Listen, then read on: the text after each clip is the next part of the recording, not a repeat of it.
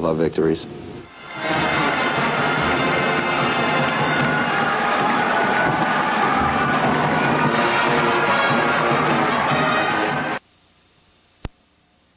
The court wizardry of Ernie D. Gregorio. He was the little man, and Marvin Barnes was the big man on Providence's team. John Thompson, the Georgetown coach, played for the Friars in the mid-60s, and that team was captained by a man named Ray Flynn, who's the current mayor of Boston. Who's to Providence because he knew that if he was successful there, he would have the student support and the support of the city. Last game for Reggie Williams, 25 points. We'll be seeing an awful lot of him in the future. Guaranteed. Reggie Williams.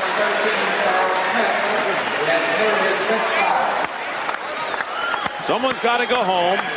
You lose one and you're gone. And when the underdog wins, it's an extra special feeling.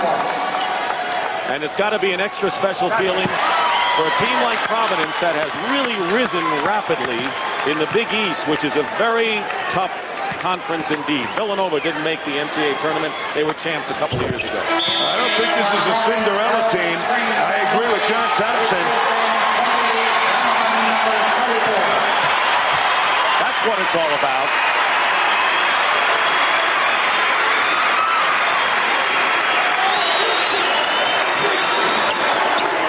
Three-point shot by Tillman, no good.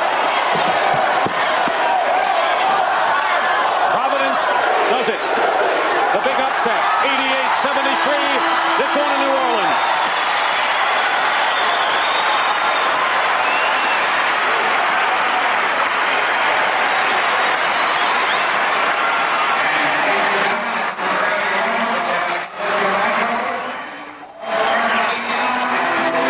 Providence College, the Southeast Regional Champions, knocking off top-seeded Georgetown here at Freedom Hall in Louisville. Dick Stockton and Tom Heinsohn now send you the Gym Dance in New York. In the Final Four. The Chevy MVPs for Providence, Darrell Wright. And you see Providence advancing on, and Darrell Wright is the Chevy MVP for the Friars. Reggie Williams completing his remarkable career with Georgetown. Coming up, University of North Carolina will be taking on Syracuse for the East Regional Championship. We'll get to that after this word from your local station.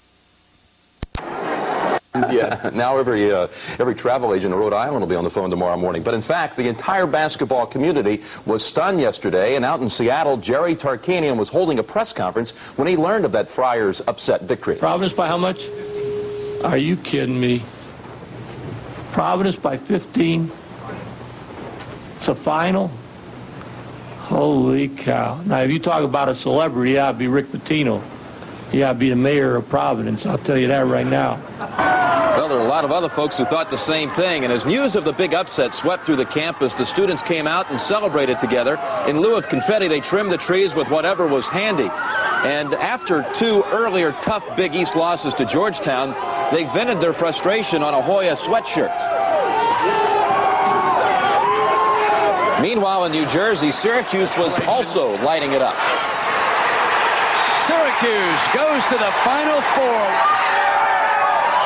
In central New York, the Orangemen were the toast of Syracuse.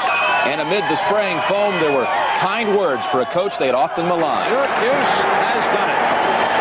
No man more deserving of a victory ride than that coach right there.